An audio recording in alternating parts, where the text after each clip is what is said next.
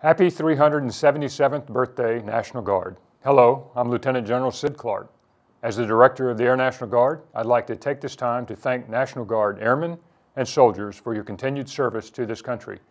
You have served with distinction and professionalism, protecting the homeland and helping those in need during disasters.